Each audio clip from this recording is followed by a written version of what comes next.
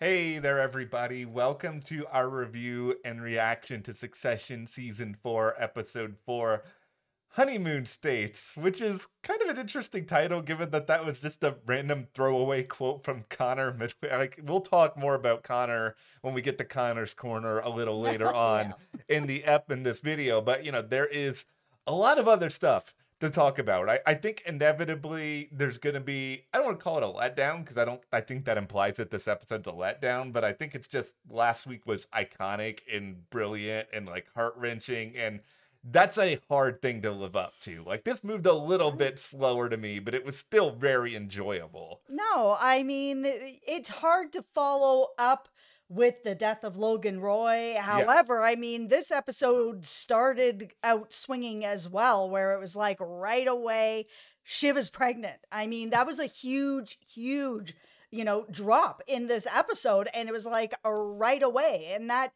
can change the dynamic of a lot of things for her. Yeah, and I mean, we'll get into whether or not that changes the dynamic at all when it comes to some of the decisions that she makes, because Shiv does make some important decisions in this episode, and Mhm. also has a pretty scary moment with that fall, and like Mhm. there's a lot of different things going on. But as we start to dive into all of it, go ahead, hit that subscribe button. It is there for you. It is free to use. It is not $63 million. All you got to do is just like go down there, hit that. We have Succession discussions here every week throughout this final season that we are inching closer and closer to the end. We don't want you to miss those. And we're also covering Yellow Jackets here, Ted Lasso. I mean, there's a lot going on at the channel, so hit that subscribe button. Follow us over on our Instagram, Matt and Just TV. Okay, let's Okay. start out right away with talking about Shiv being pregnant, because I mean, this may or may not influence anything when it comes to her relationship with Tom. I don't think that it is going to.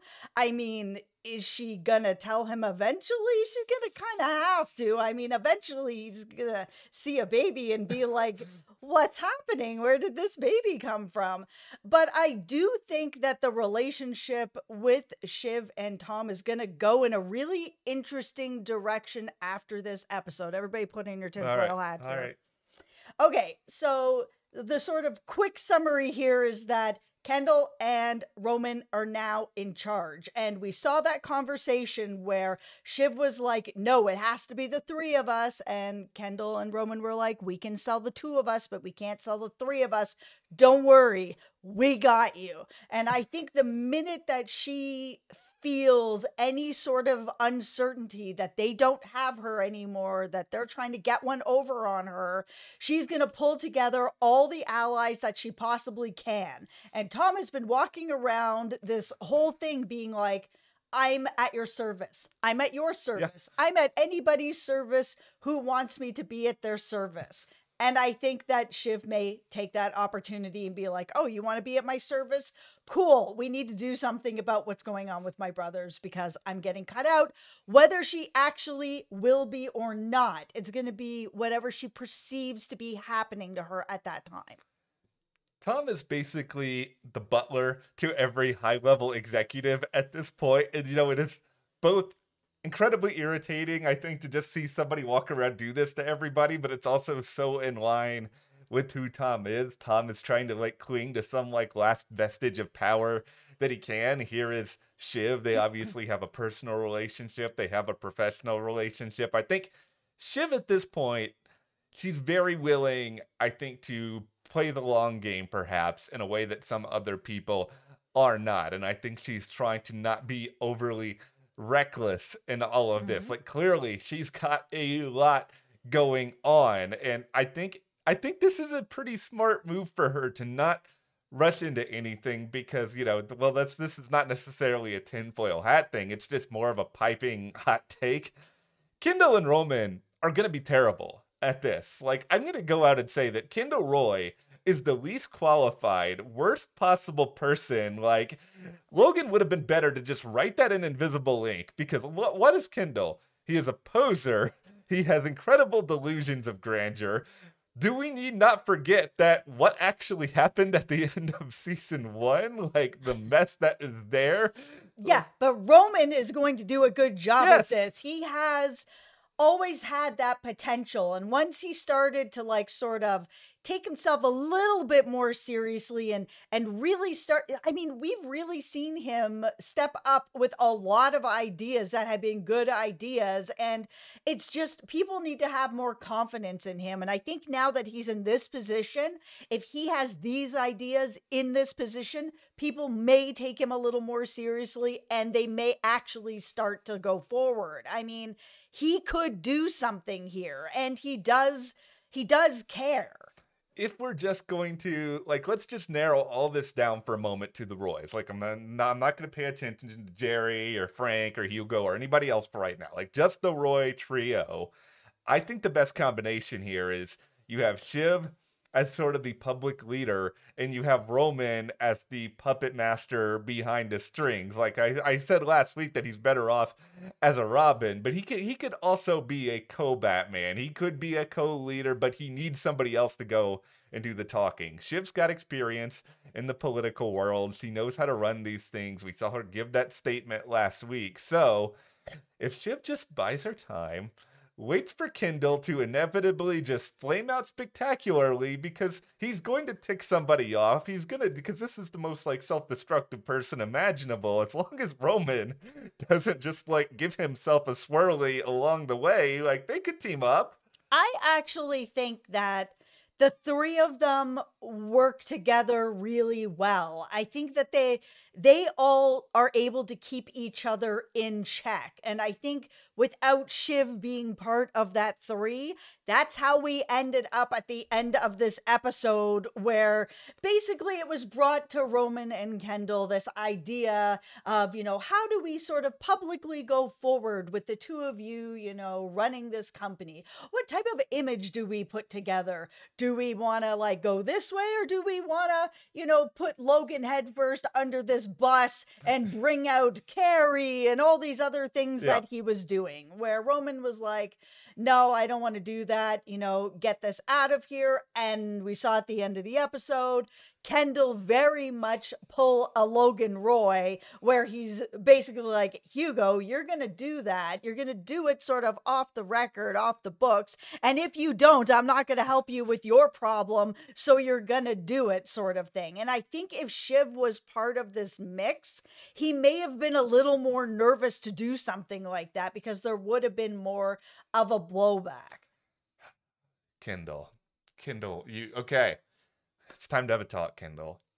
I've already insulted you like 3 times in this video, so I'm assuming if you were real, you're not watching anymore anyway, but we're gonna do this anyway. You're such a snake. Like, you have all of the negative qualities of Logan Roy without any of the positive qualities, and as horrible a person as Logan was, he was a competent leader at times. It's just like, Kendall is doing such such an unlikable thing here. And obviously Jeremy Strong is great in this role. I don't know if it's worth everything that he puts into doing this role, but he's great at this role. It's just like, I come out of this episode having so much sympathy, I think, for Roman trying to be the better person and trying to actually kind of handle things the right way. And I'm so mad at Kendall, he's just gonna hurt him. Like, this is going to come out. I don't know why Kendall assumes that it's not. I think the thing is about where Kendall is sitting with this. I mean, there's a lot that's happened, obviously, between him and his dad throughout this time, things that they've done to each other, and it's been really bad and really ugly. And I mean, even sort of that last moment where he's looking at that paper that, has no date on it. They don't know when Logan put, that it should be Kendall. I mean, it was probably a long time ago. It probably wasn't recent. I think he knows that Logan crossed his name out. I mean, we all saw it more close up. Like, it looked like it was being crossed out, and which would make the most sense.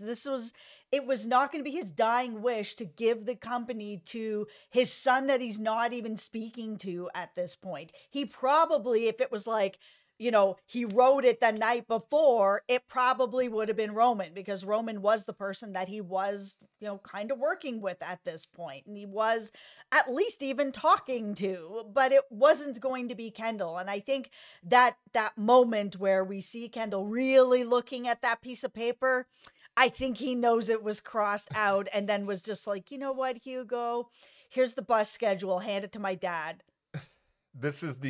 Here's the one smart thing that Kendall does in this episode. In my opinion, I'm ready to just fight it out with all the Kendall stands in the comments here. I know, you really are. Okay, now there's the smartest thing that Kendall did, is making sure, he is have the wherewithal to be up there with Roman. Because, yeah, if you are well aware of the fact that you probably aren't going to get anywhere when it comes to the old guard, proving your relationship with your father being anything.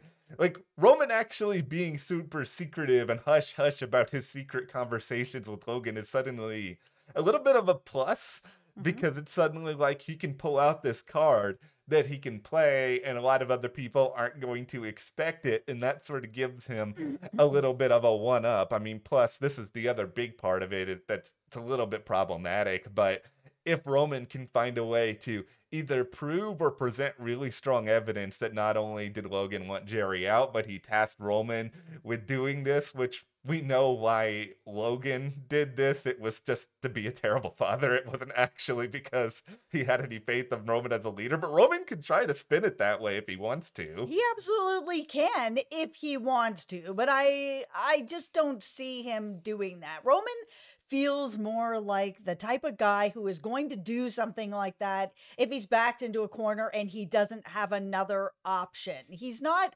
the best person. Nobody on the show is the best person, but typically he doesn't go that route to try to hurt somebody to gain something else. He usually takes another road first.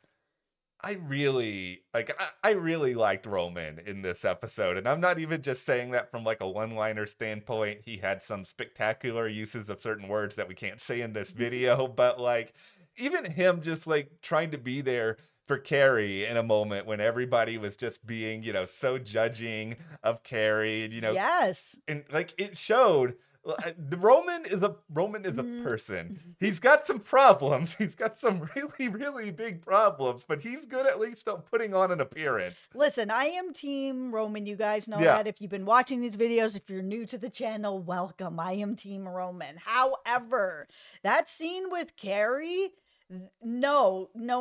I understand Carrie's in pain. Carrie's asking to go up to the bedroom. Yeah, it's off. Where she was having an affair with Logan and asking that to his wife. It doesn't matter if, Marcia was in another country shopping, whatever, for a month and a half. She has been put through so much with Logan and his other women and everything that was going on with all of this.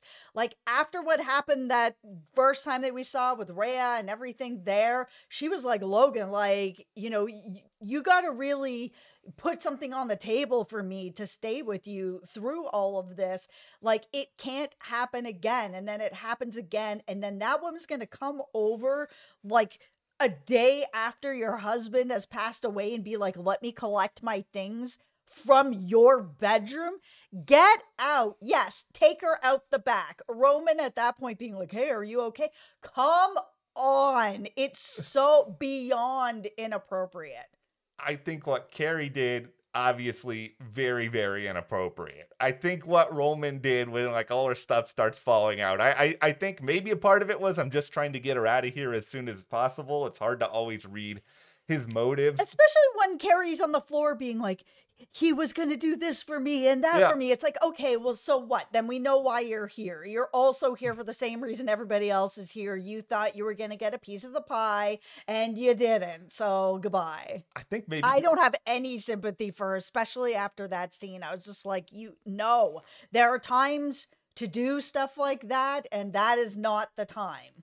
I think what it may come up with is I don't relate to Roman a lot on a human level, but I think if it was me in that situation and I was like, okay, how can I get this person out of here without trying to make a scene? I think I would be the person who'd just be like getting her things and like trying to push her out. Sure, absolutely. To get her things and push her out, but there was a moment that he did say some sort of dialogue that was something about like, "Come on, can't we give her a break?" It's just like, no, she shouldn't be there. She's been having an affair with this woman's husband. She's asking to go up to this woman's bedroom to get her. Oh, ugh, the whole thing was so icky. Let's move from Icky to Connor, my guy Connor. We haven't okay. See, Connor was interested in real estate at a very young age, just like he No, was right? interested. This the thing I love about Connor is that he's blunt, he's honest, he is he's a little bit to the point. The thing that's going to get him in big trouble is that apparently he's spending $63 million on a house when I'm not entirely sure how much like liquid money Connor really has. And the other thing is just like, Connor, you are in the process of running for president. That's not a cheap thing to do. Where is Willa gonna get the money for her place when you keep spending it on a house and really weird commercials you're probably putting on the Oh, air? listen, I think this is probably a good move for him. I mean, he's got his sort of compound out in the middle Yeah. of nowhere. If he's really sort of hard up for cash, he can sell that. I don't think he is. I mean, seemingly all the kids are billionaires at this point.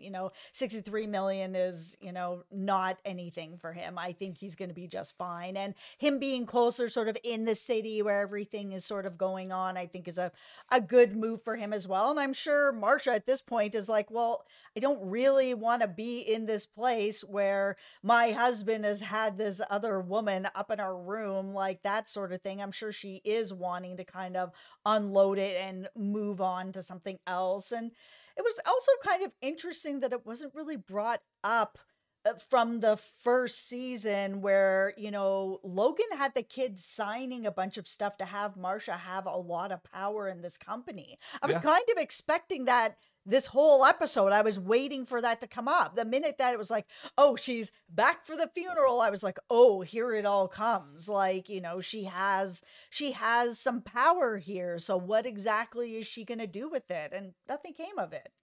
I But Colin got a watch. good. I'm one. That was there's something about that relationship with Logan and Yeah. Colin that just like, ow, like it feels very genuine that Logan actually really respected Colin.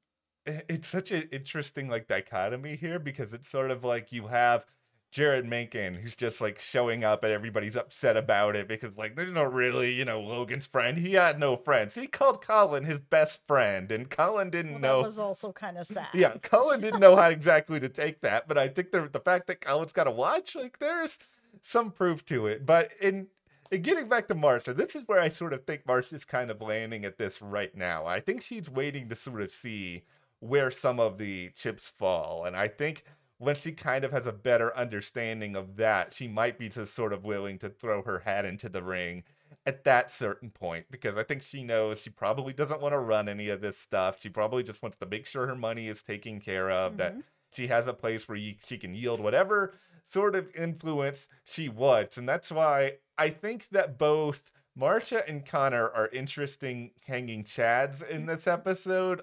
Connor, my tinfoil hat thing with Connor, maybe I do say this because I am a Connor fan, but it is that I'm not saying he's ever going to get substantially above the 1% that he has in support, but there's a lot of sympathy that can come from losing a loved one. Yes. And like, we didn't necessarily talk too much about this in last week's video, but if Connor plays this the right way, he can be emotional and he can be empathetic. It's like he can get this to get people on his side to take him a little bit more seriously than like, hey, I'm just some product of nepotism who grew up in some rich environment. If he's willing to be honest, he can be like, I had a very tough relationship with my father. I just lost my father. I'm going through a lot of things, but I'm here. I'm ready to fight for you. I don't know how long Connor can stay on that train without going into full-on delusion island, but it would be fun to see. But eventually, if he wields enough power or gets enough support, like, he would have a pretty important voice in what happens to Waystar moving forward. Yeah, I think that it is possible that his father's passing is something that's going to keep him at that 1% or bring him over that 1% because things like this can really move the needle. As he was even saying, before earlier this season, oh, we need to, shake up the wedding and have all these crazy things happen to Yeah. get into the news cycle. Now he's in the news cycle with his father passing, and it's like, oh, and his son is running for president. It is something that could move the needle for him. He's not going to be the president by the end of this whole thing, No. but it could be enough to give him just that little bit of space in there where he's also being heard. He wants to be in the conversation. Yeah, he does. And I think, speaking of other people who want to be in the conversation, like, I think this is it's probably not a recurring thing because I'm not going to come up with good ideas for this every week, but like, I have a most valuable bit player and a least valuable bit player in this episode. All right. Most valuable player, a least bit player. My guy Stewie, he comes in, he hits like 2 home runs in like 5 seconds. The best moment of Kendall in this entire episode is like him and Stewie hugging each other, because it's just sort of like, look at this, Kendall. You have like a pseudo genuine relationship with somebody who kind of understands. Kind of. I mean, he still ended it with like, what's in it for me, Yeah. This is as good as Kendall's ever gonna get. Like, that's sort of my feeling on it. But I love Stewie. Stewie is a total train wreck and not a good person, but I like watching him. Least valuable. Oh boy, I've already made all the Kendall fans mad. So, Greg, I did not have any use for you in this episode. I'm sorry. You just showed up. You stammered a lot. I agree. I think that things it almost feels like they just don't know what to do with him this season, that he's only here for a little bit of comic relief, and which is not what's his position in the past. Yeah. Yes, he's funny, obviously, but in the past, in other seasons, they've had pretty good stories for him as well, and now he's just kind of showing up to throw out these sort of awkward lines that he's just not fitting in for whatever reason. And maybe that's just part of the chaos of Logan passing anyways. People are displaced. Look at Tom. I'm here to serve you. I'm here to serve you. He's lost as well. I think what I'm just interested in kind of seeing as we move a little bit forward is just sort of expanding the show outward a little bit. These last couple of episodes, I mean, last week, exceptional, one of the best episodes, I think, of the whole series, but this week, it did feel a little bit claustrophobic at times, that we were all kind of in the same spot. It felt almost real time at times. And I hope we get to see, I know they're going to Norway later this season, but, Matsson's going to be coming in. I just want to see the world get a little bit larger again and sort of see more of these characters in different places doing different things and sort of getting an air of unpredictability as we build up to the finale. Yeah, I think, it's going to be tough moving forward anyways, because now that Logan is not part of the show, and now sort of we've had this episode where we're kind of like saying goodbye, everyone's together, giving some words, planning everything. It's going to be interesting to sort of see how they can move forward at the same speed without Logan on the show. And it feels like Kendall right now is filling those shoes, where he's willing to be as ruthless as he needs to be, as ruthless as his dad would be. His dad said that he didn't have it in him to be a killer. Remember that whole scene? Here we are, right? Like, is he doing this because it's going to be right for them and right for the company? Or is he doing this because his dad crossed his name out? I miss Brian Cox. Like, I'm just gonna say it. Like, I missed Logan in this episode. Like, who's gonna yell at people to F off? Like, Kendall. I don't know. It's just not the same. I'm sorry, Kendall. It's not your fault here. Yeah, like, I feel like, the 3 kids are going to be able to keep this show going for the rest of the season, but his presence is missed. I'm not going to pretend like it's not. The back and forth with him and the kids and sort of that manipulation that's going on, I mean, it was such a huge part of the show and part of the reason why we all watch. All right, well, we will be back next week to discuss episode 5. Once we're on the other side of that, we will be at the halfway point. So hit that subscribe button so you guys are here for the rest of this journey. We will see if Kendall and Roman really end this show on top. I highly doubt it, Doubtful. but we will see y'all here next time.